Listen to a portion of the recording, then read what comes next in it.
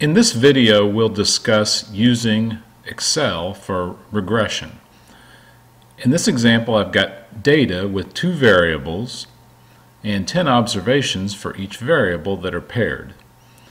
This is similar to what you're asked to do in the first discussion forum for this week. In this case, the variable I want to predict is a student grade on timed assessment number 1 for this class. This actually is data from our class, but I've randomly selected just 10 observations so nobody can identify their specific data for sure. So that will be my y variable, which is also called the dependent variable. The x variable, or the predictor that I'm going to use, is the total of the grades on the first 4 weekly assessments. This will be my independent variable. So I want to estimate a regression model that predicts timed assessment grade based on weekly assessment total. I've got the data in Excel. What you may have to do first is add in the data analysis tools to Excel. If you look on the data ribbon and you don't have a data analysis option at the far right, then you need to add this tool in. To do this, you would go to File,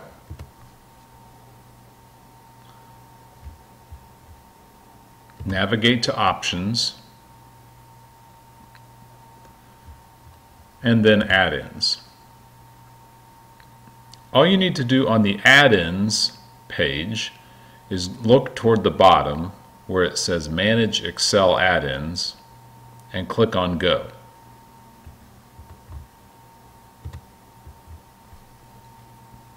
The box that comes up shows the add-ins. The one that we will need to do regression analysis is the Analysis Tool Pack.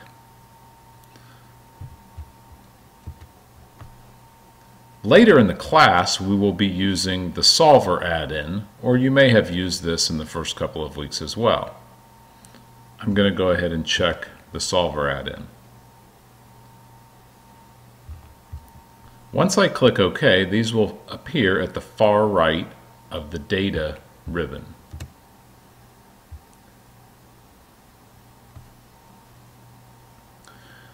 I'm ready to run regression. So we'll select Data Analysis,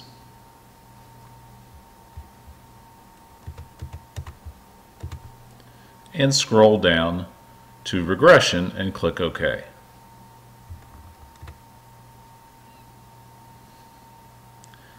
The regression box comes up, and the 2 things that we need to specify are the y range and the x range. The y range is the dependent variable.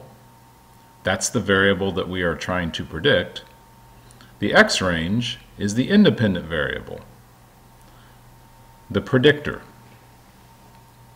Later we'll have multiple x variables, and when we do regression in Excel, we'll have to organize our data so that all those variables are in columns right next to each other.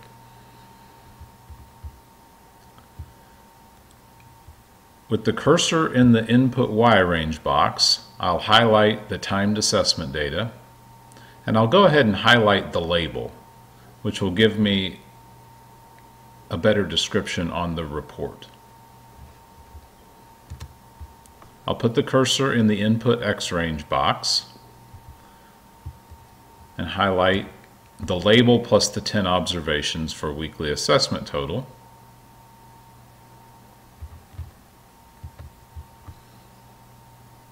And then I'll check the box for labels because I highlighted row 1, which does include the labels for the data. There are several options in the regression box, but the only one at this point I'm going to select is where to put the output. You have the option of either putting the output in the current worksheet by using Output Range, or simply selecting a new worksheet. I'll go ahead and select a new worksheet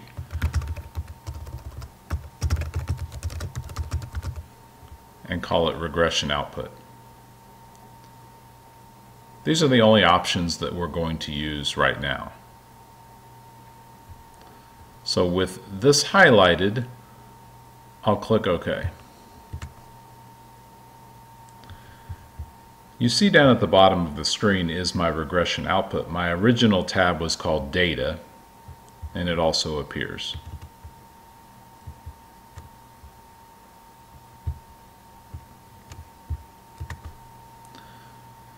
This is the Excel regression output. The first thing that we're going to focus on is the area labeled coefficients. So the coefficients are on lines 17 and 18. The first coefficient is the intercept. Our textbook calls this the B0 value. And in this case it's 27.3. I'm just going to round to one decimal place.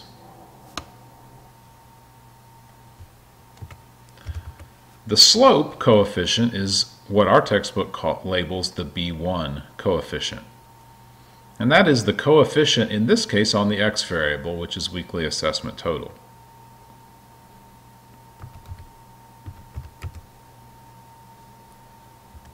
So the regression equation that we have developed here is that y equals 27.3 plus 1.27 times x. In words, that is that the predicted timed assessment number 1 grade is 27.3 plus 1.27 times the total of all 4 weekly assessment grades. As an example, if we had a total of a total of 50 on weekly assessment grades,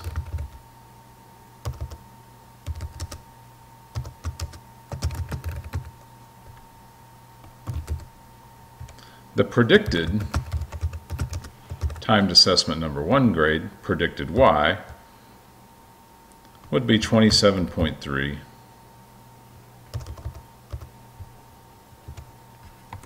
plus 1.27 times 50, or 90.8. In the discussion forum, you're asked to draw some conclusions about how good a predictor the X variable is for the Y variable. In this case, we can look at a couple of things on the output to help.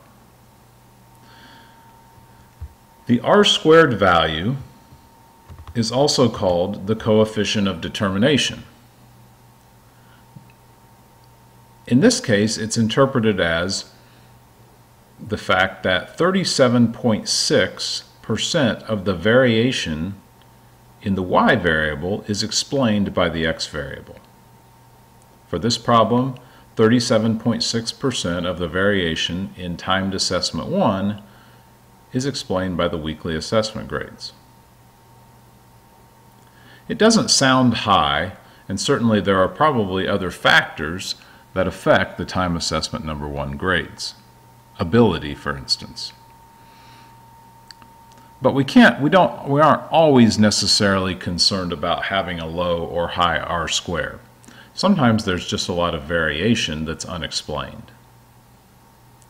But if we're comparing two models, we might prefer the one with the higher R² as long as it has the same number of X variables. We can also look at the F statistic and the p-value for the F statistic. This states whether the model itself is significant and at what level. Generally, levels of significance are 10%, 5%, or 1%. In other words, if we see a p-value here in this cell that's less than 10%, that means our model is significant at the 10% level. If we see one less than 5%, it's significant at the 5% level. A way to think about that is that there's only a 5% chance with a p-value of 5% that we're using a model that really doesn't work. So in this case, the p-value is almost 6%. So the model is reasonably significant in terms of using weekly assessment to predict timed assessment. Because there's only one x variable in this model, the p-value that appears on the line with the coefficient for weekly assessment is the same as the f-statistic. But once we get into models with more than one x variable, this will change.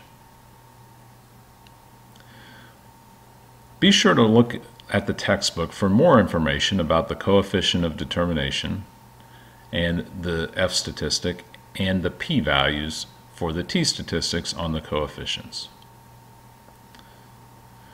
What are some limitations of this model? Well, there's no doubt other variables that affect timed assessment number 1 grade.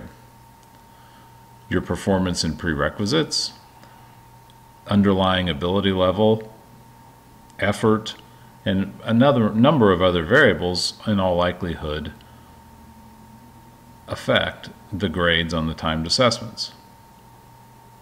But it looks like we've found one variable that's a reasonably good predictor in this case of the timed assessment grade.